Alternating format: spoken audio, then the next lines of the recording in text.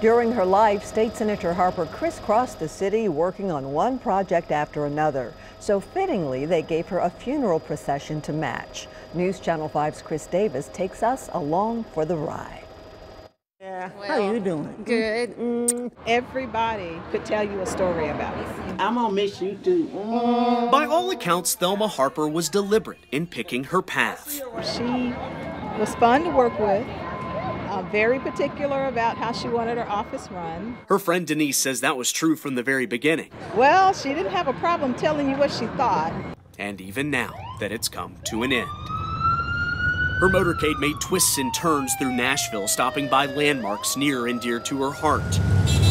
Just knowing that she was loved. Including Fisk University.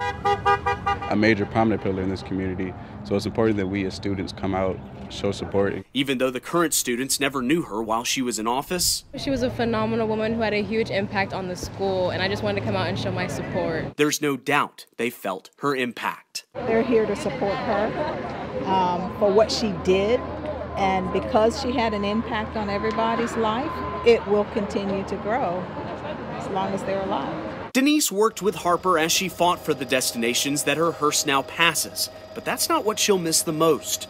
Once you meet her, you're either her daughter or her sister. She'll miss the woman who paved the way for others and made Nashville better in the process. She was just going to be really missed. Chris Davis, News Channel 5.